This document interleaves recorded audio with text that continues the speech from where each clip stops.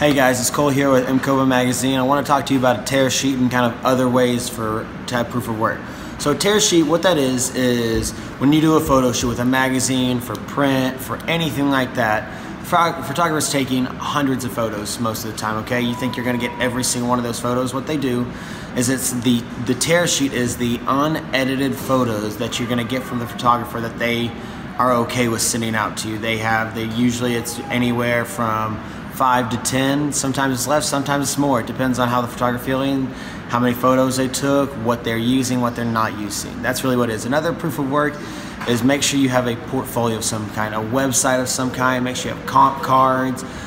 And on these portfolios, on the comp card, when you get these tear sheets, what you need to make sure you do is you show your different aspects. Don't just show one side of you. You have to show your business, what you look in a business attire, what you look like in a swimsuit, what you look like, shirtless or stuff like that, kind of show what all you can offer. So it gives another photographer, another agency, and the ability to see what you can do.